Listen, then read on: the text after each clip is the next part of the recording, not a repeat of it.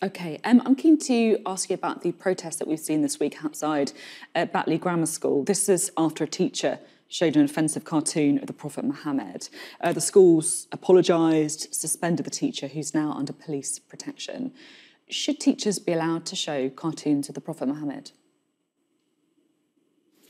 Well, look, in this particular case, I think we just need to lower tensions. Firstly, the school has actually taken action, as you've mentioned, in relation to this, which I think was the right thing to do. But what we've now got to do moving forward is absolutely to be putting children, learners first, lowering those tensions now and actually moving forward. I think that is what is absolutely essential now, because to continue to raise tensions in this situation certainly isn't going to assist anybody, least alone those people who absolutely should be coming first, who are those who are learning at that school in Batley.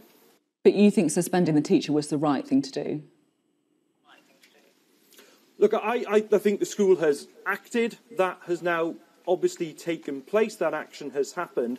I think what now needs to happen, as I say, is we need to lower the tension and we need now to actually move on, putting the children first. We can't have either any situations where teachers or others are somehow intimidated trying to go about their work. That is something that is not acceptable. What we have to do is to move on now and ensure that the children have that learning, particularly at the moment when you consider all the disruption there's been to young people's education over the past 12 months. That absolutely has to come first.